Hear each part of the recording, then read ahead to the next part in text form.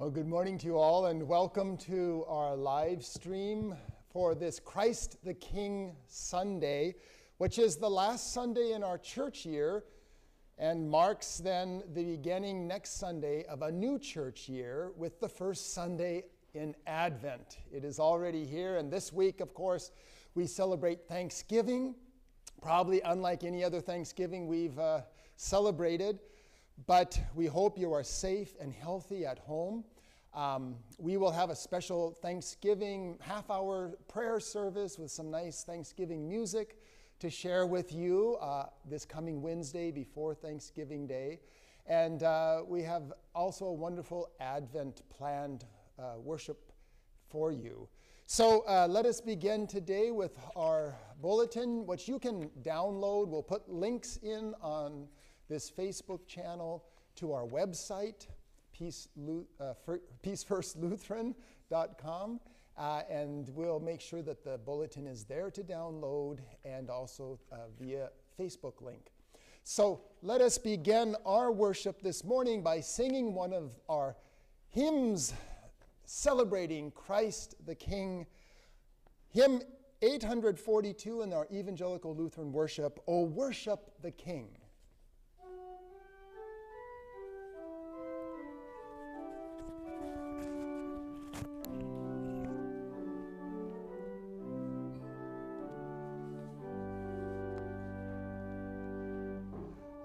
Worship the King, all glories above.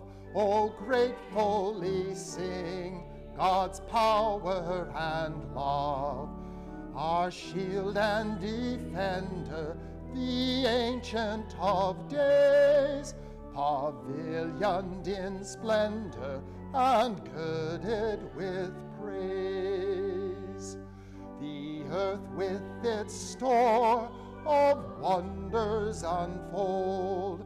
Almighty, your power has founded of old, established it fast by a changeless decree, and round it has cast like a mantle the sea. Your bountiful care, what tongue can recite? It breathes in the air, it shines in the light. It streams from the hills, it descends to the plain, and sweetly distills in the dew and the rain. Frail children of dust, and feeble as veil, in you do we trust, nor find you to fail. Your mercies how tender, how firm to the end, our Maker, Defender, Redeemer, and Friend. O measureless might, ineffable love, while angels delight, to him you above.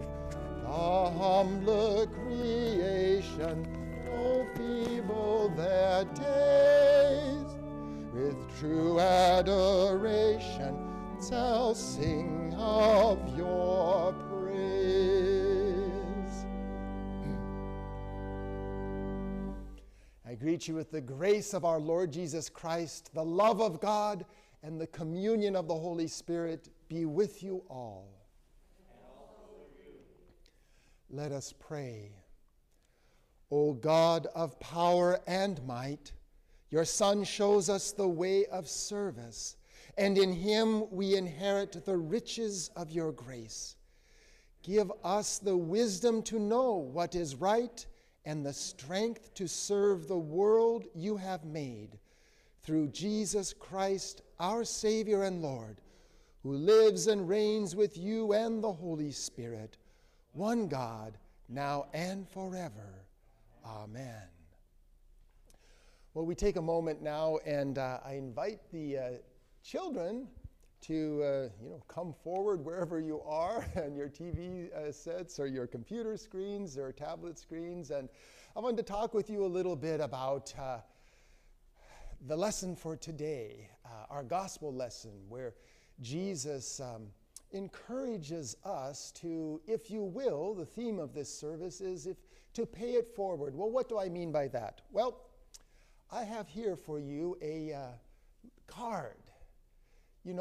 When people give you a gift, right, or when they do something kind for you, I'm sure, you probably have had people say, hey, why don't you send a thank you? It's always nice, it's polite, send a thank you card. And so we have a thank you card like this, and if you open it up, right, there's lots of thank yous there, and a nice space here to write a nice message, a note to the person you want to thank.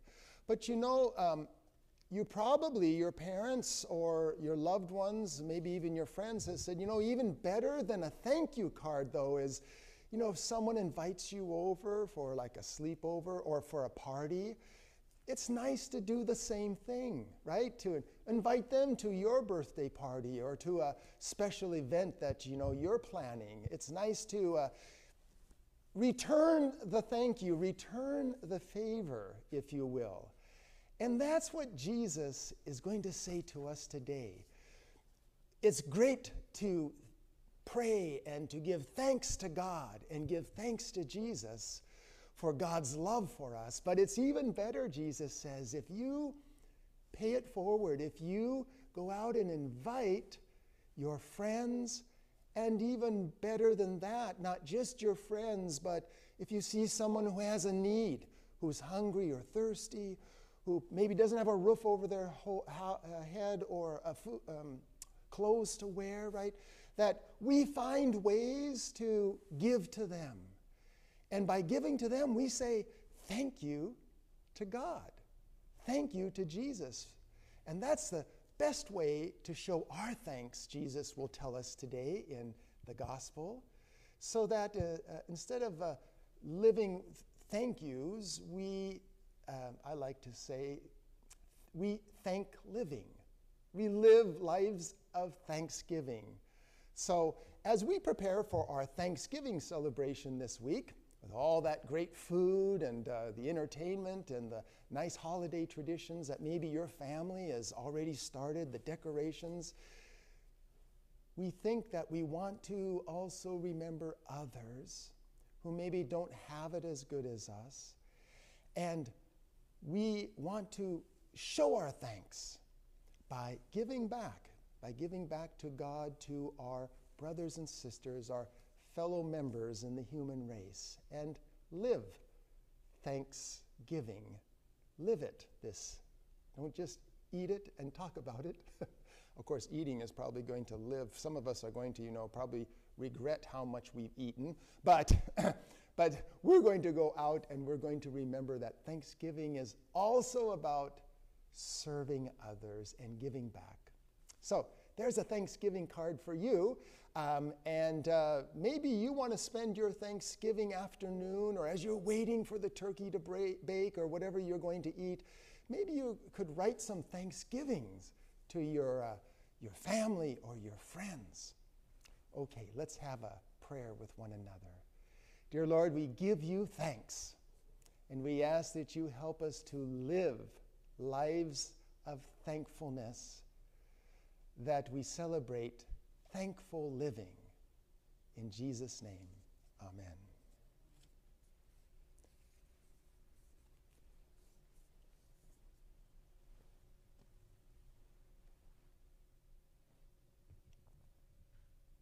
Our reading today is reading from Ephesians. I've heard of your faith in the Lord Jesus Christ and your love toward all the saints. And for this reason, I do not cease to give thanks to you as I remember you in my prayers. I pray the God of our Lord Jesus Christ, the creator of glory, may give you a spirit of wisdom and revelation as you come to know him, so that in the eyes of your heart enlightened, you may know what is the hope to which he has called you, What are the riches of his glorious inheritance among the saints?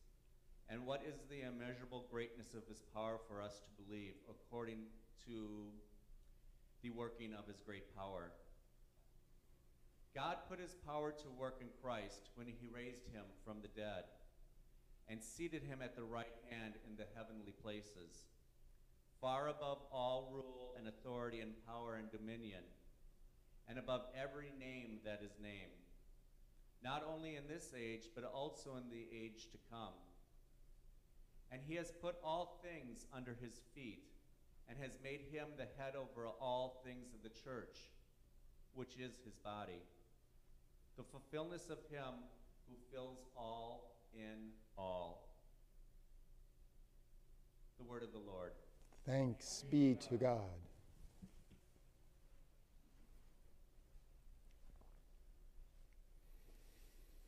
Let us proclaim our gospel acclamation. Alleluia! Blessed is the one who comes in the name of the Lord. Blessed is the coming kingdom of our ancestor David. Alleluia! The Holy Gospel according to Matthew, the 25th chapter. Glory to you, O Lord.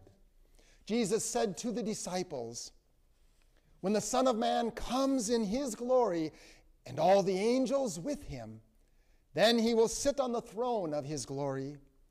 All the nations will be gathered before him, and he will separate people one from another as a shepherd separates the sheep from the goats. And he will put the sheep on his right hand and the goats on the left. Then the king will say to those at his right hand, come, you that are blessed by my Father, inherit the kingdom prepared for you from the foundation of the world. For I was hungry, and you gave me food. I was thirsty, and you gave me something to drink. I was a stranger, and you welcomed me. I was naked, and you gave me clothing. I was sick, and you took care of me. I was in prison, and you visited me. Then the righteous will answer him, Lord, when was it that we saw you hungry and gave you food, or thirsty and gave you something to drink? And when was it that we saw you a stranger and welcomed you, or naked and gave you clothing? And when was it that we saw you sick or in prison and visited you? And the king will answer them, truly I tell you, just as you did it to one of the least of these who are members of my family, you did it to me. Then he will say to those at his left hand, you that are accursed, depart from me into the eternal fire prepared for the devil and his angels. For I was hungry, and you gave me no food. I was thirsty, and you gave me nothing to drink. I was a stranger, and you did not welcome me. Naked, and you did not give me clothing. Sick and in prison, and you did not visit me. Then they also will answer, Lord, when was it that we saw you hungry or thirsty, or a stranger, or naked, or sick, or in prison, and did not take care of you? Then he will answer them, truly I tell you, just as you did not do it to one of the least of these, you did not do it to me. And these will go away into eternal punishment, but the righteous into eternal life. The gospel of the Lord. Praise to you, O Christ.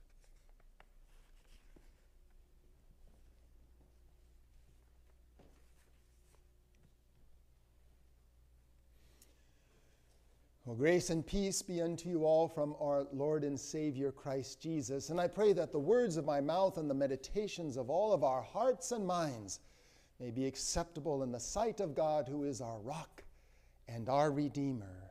Amen. Catherine Ryan Hyde's novel, entitled Pay It Forward, and the movie that was later based on the book, and also a young reader's edition was published in 2014.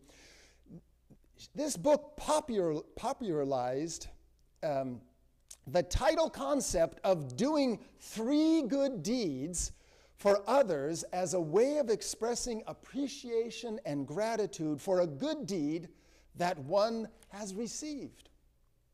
The idea of paying it forward, however, did not originate with Hyde. It was mentioned, albeit not by name, in a letter from, some of us think that old curmudgeon Benjamin Franklin, to Benjamin Webb in the letter dated April the 22nd, 1784. And I quote, Benjamin Franklin writes, "I do not pretend to give such a sum. I only lend it to you. When you meet with another honest person in similar distress, you must pay me by lending this sum to that person. Enjoin him to discharge the debt by a like operation when that person shall be able.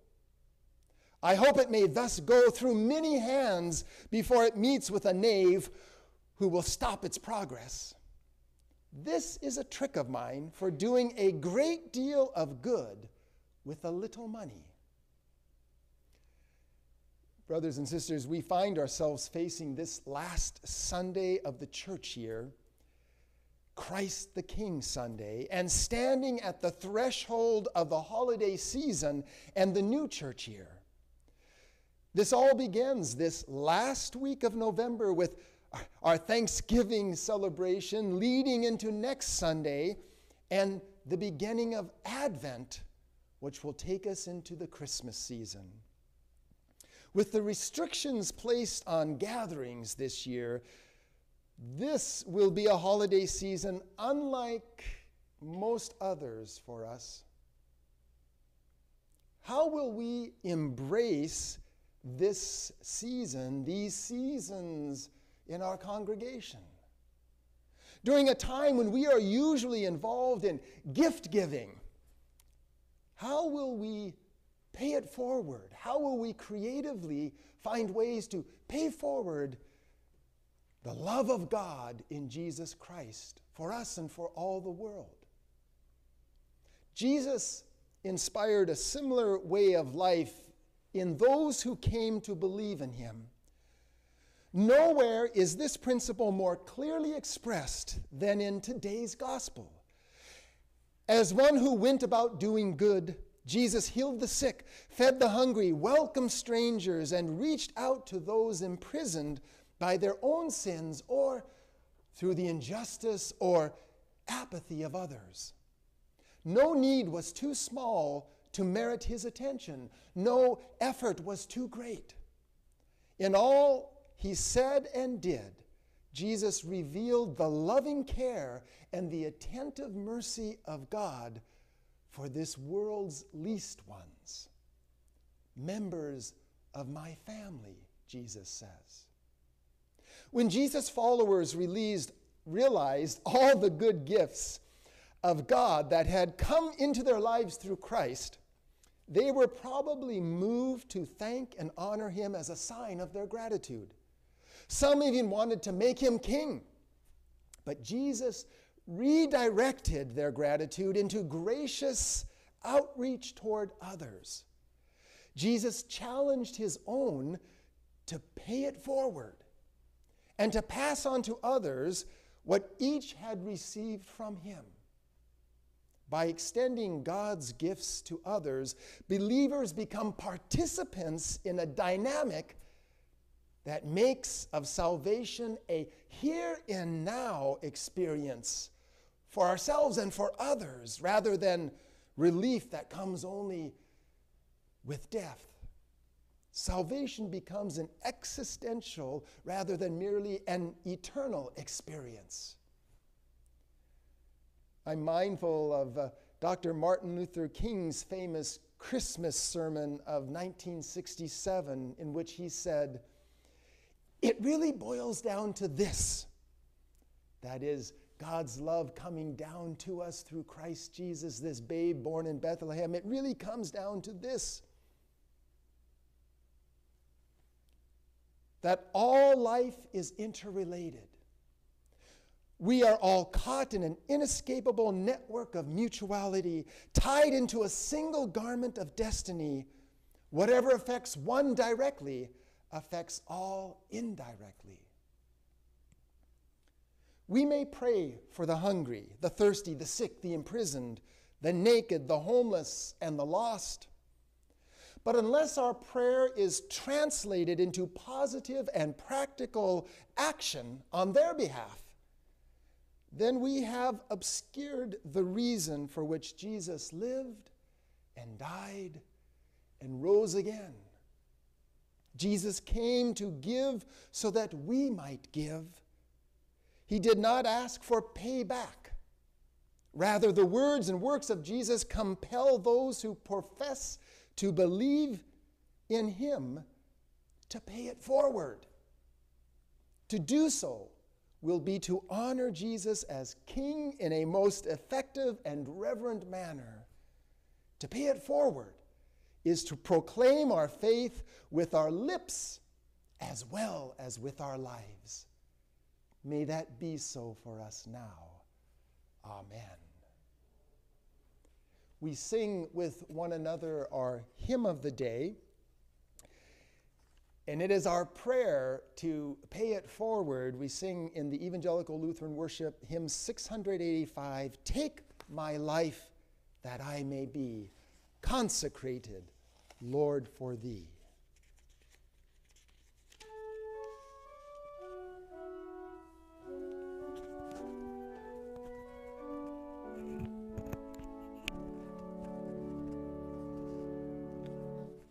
Take my life that I may be consecrated, Lord, to thee.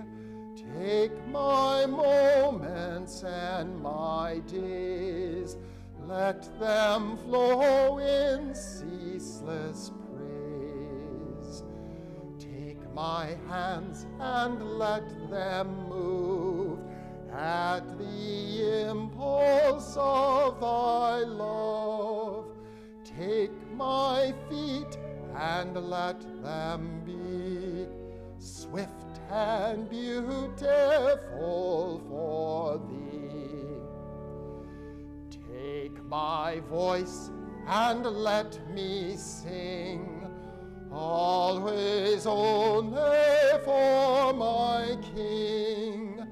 Take my lips and let them be filled with messages from thee.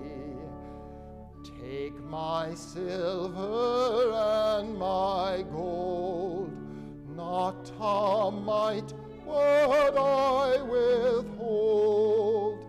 Take my intellect and use every power as thou shalt choose.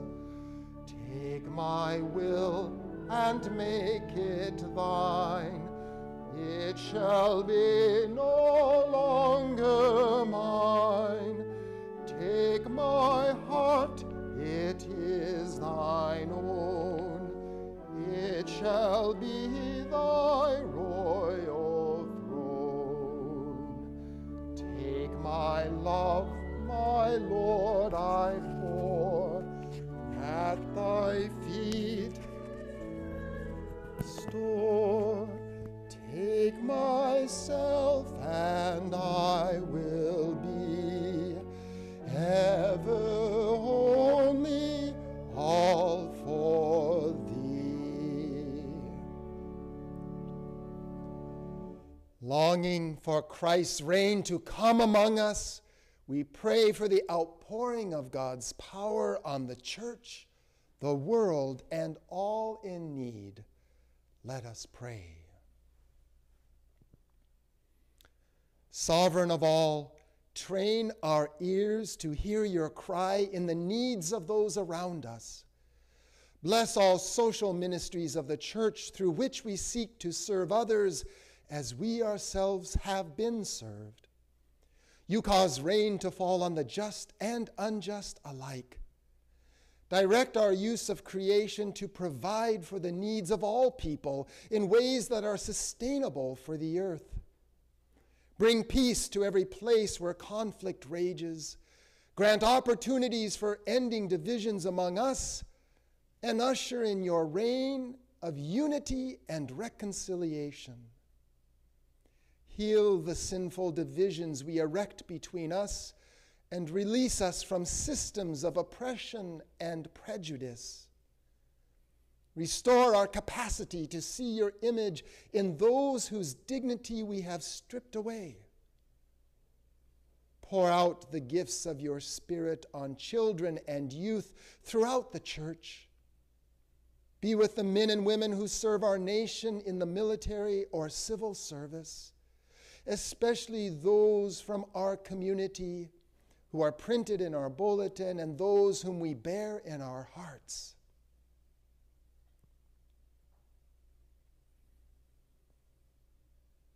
Thank you for the saints now departed who feed the hungry, clothe the naked, and tended to the sick. Inspire us by their example, that we may see your presence in those in need around us.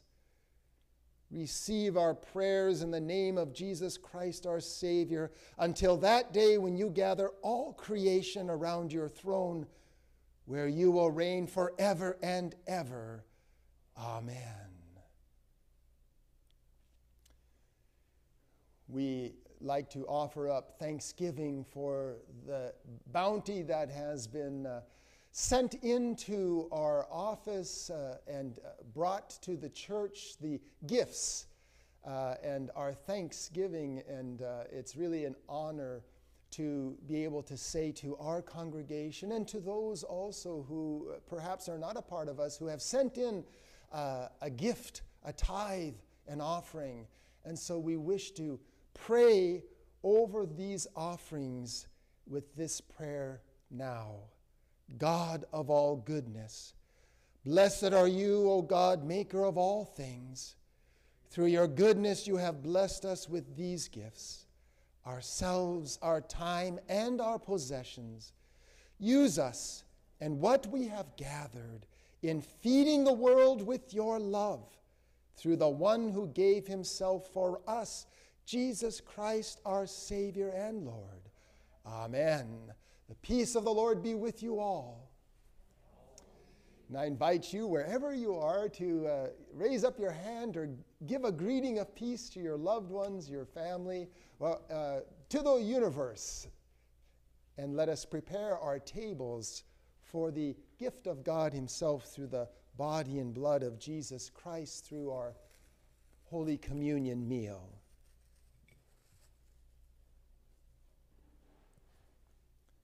The Lord be with you. Lift up your hearts. We lift them to the Lord. Let us give thanks to the Lord our God. It is right to give our thanks and praise.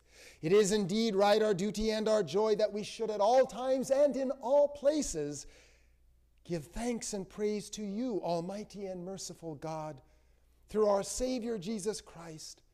By the witness of your saints, you show us the hope of our calling and strengthen us to run the race set before us, that we may delight in your mercy and rejoice with them in glory. And so with all the saints, with the choirs of angels and all the hosts of heaven, we praise your name and join their unending hymn.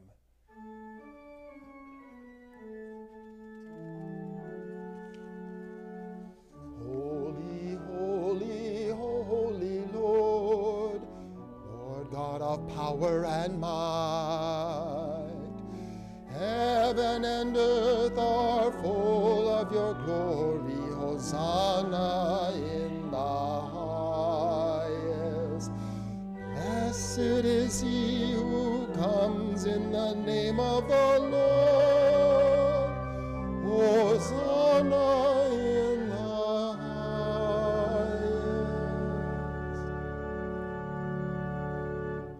Remember in the night in which he was betrayed, our Lord Jesus took bread, gave thanks, broke it, and gave it to his disciples, saying, "Take and eat. This is my body given for you. Do this for the remembrance of me.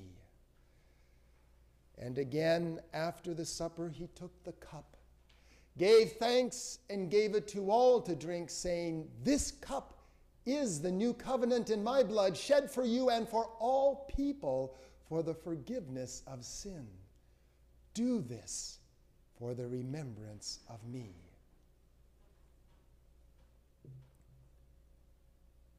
Gathered into one by the Holy Spirit, we are bold to pray as Jesus taught. Our Father, who art in heaven, hallowed be thy name. Thy kingdom come, thy will be done on earth as it is in heaven. Give us today our daily bread. Forgive us our trespasses, as we forgive those who trespass against us. Lead us not into temptation, but deliver us from evil. For thine is the kingdom, and the power, and the glory, forever and ever. Amen. And I invite you now, wherever you are, if you're sitting at the table with loved ones or by yourself, to break off a piece of the bread that you have prepared or a wafer and extend it to your loved ones or to yourself with the words, the body of Christ given for you, given for me.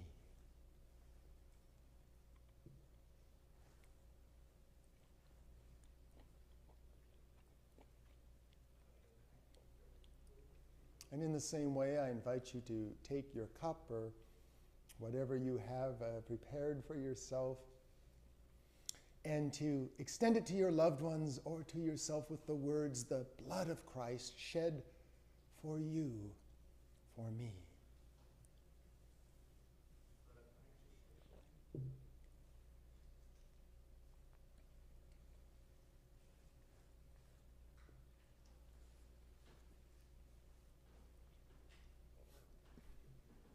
Let us pray.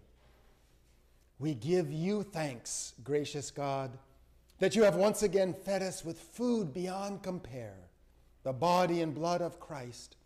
Lead us from this place, nourished and forgiven, into your beloved vineyard to wipe away the tears of all who hunger and thirst, guided by the example of the same Jesus Christ and led by the Holy Spirit, now and forever. Amen. Receive this benediction. May the God of all creation, in whose image we are made, who claims us and calls us beloved, who strengthens us for service, give you reason to rejoice and be glad. The blessings of God, sovereign Savior and Spirit, be with you today and always. Amen. Our closing hymn is hymn 855 in the Evangelical Lutheran Worship Hymnal. Crown him with many crowns, and we will sing verses 1 and 2 and the last verse, number 5.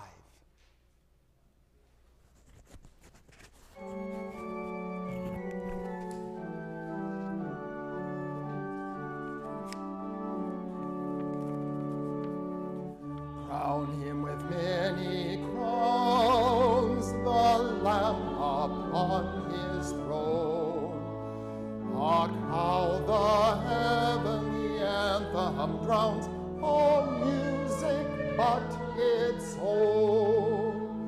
Awake, my soul, and sing of him who died for thee, and hail him as thy matchless King through all eternity. Crown him the Virgin Son, the God incarnate born, whose arm those crimson trophies won, which now his brow adorn. Fruit of the mystic rose, yet of that rose the stem, the root whence mercy ever flows, the babe of Bethlehem. Crown him the Lord of years,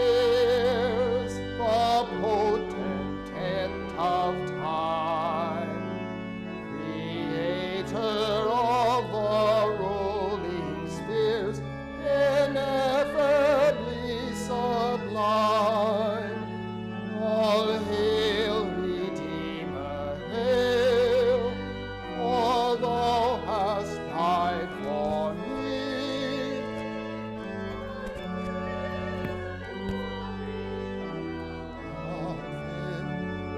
Out eternity.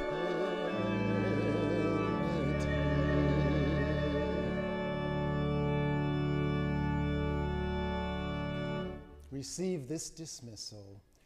Go in peace. Be the light of Christ. Thanks be to God.